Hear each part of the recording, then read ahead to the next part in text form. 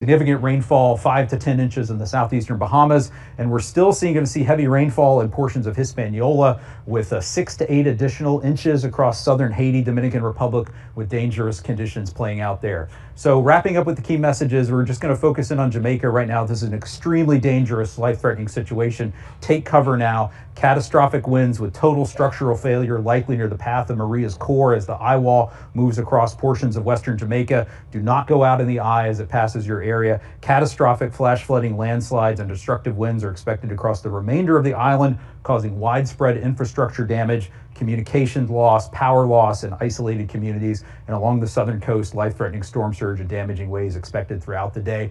So please stay safe, pay attention to information you're getting from your local government officials and your local meteorological service, and come back here to the National Hurricane Center at hurricanes.gov for the latest on Melissa. Thanks for joining us. I'm Mike Brennan.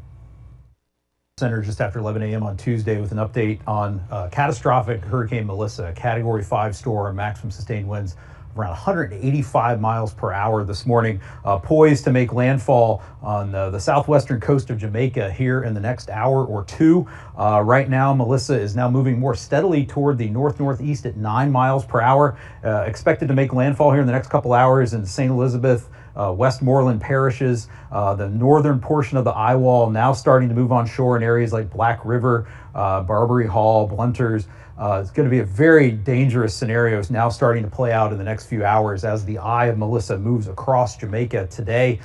Catastrophic wind damage expected in the eye wall here, total building failures, and the winds will be even higher up here in the areas of high topography. You could have wind gusts over 200 miles per hour in some of those high mountains here across Jamaica. We're also going to see that storm surge play out here in the next couple of hours along the south coast, near and to the right of where the center crosses the coast. Could see inundation of 9 to 13 feet above ground level with destructive wave action on top of it. So everybody in Jamaica needs to be in their safe place. Stay indoors. Do not go out when the eye crosses over. There will be a period of relative calm, but with the forward speed increasing and the very small size of the eye, winds will pick up and dangerous conditions will pick up very quickly as the backside of the eye moves through. So do not go outside. Plan to shelter in place throughout the day today. On the rainfall front, rainfall forecast has not changed, expecting widespread 15 to 30 inches of rainfall. Already seeing pictures of flooding in the Kingston area this morning. Isolated rainfall totals could be as high as 40 inches in locations,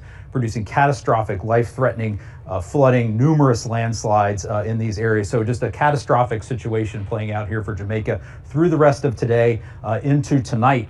Now zooming out to the impacts that we're going to see in other areas as the center of Melissa moves off the north coast of Jamaica. We're expecting it to make landfall in southeastern Cuba overnight tonight or early Wednesday morning. We have hurricane warnings in effect for much of eastern Cuba.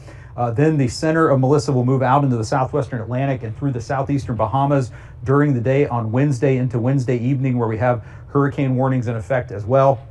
Storm surge along the southeast Cuban coast, 8 to 12 feet above normal tide levels. 5 to 8 feet of inundation possible in the southeastern Bahamas near where the eye passes through. And again, dangerous major hurricane force winds expected across portions of southeastern Cuba with 10 to 20 inches of rainfall, isolated rainfall totals here in some of these areas as high as 25 inches. Again, catastrophic flash flooding and landslides likely in areas of high terrain. Significant rainfall, 5 to 10 inches in the southeastern Bahamas. And we're still going to see heavy rainfall in portions of Hispaniola with 6 to 8 additional inches across southern Haiti, Dominican Republic, with dangerous conditions playing out there. So wrapping up with the key messages, we're just going to focus in on Jamaica right now. This is an extremely dangerous, life-threatening situation. Take cover now. Catastrophic winds with total structural failure likely near the path of Maria's core as the eye wall moves across portions of western Jamaica. Do not go out in the eye as it passes your area. Catastrophic flash flooding, landslides, and destructive winds are expected across the remainder of the island,